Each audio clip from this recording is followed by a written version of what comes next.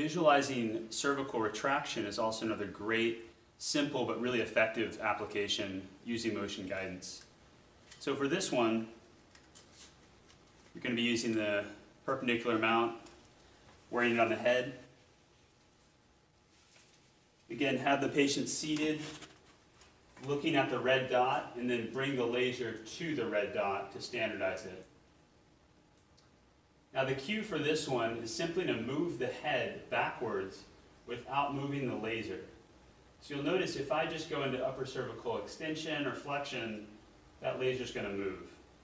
If I can go into pure retraction, I should be able to keep that laser nice and centered as I'm going through that motion.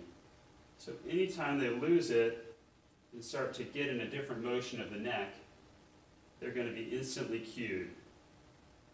That allows them to really try to find the end range of their motion and visualize where they might be cheating with their motions of their upper neck.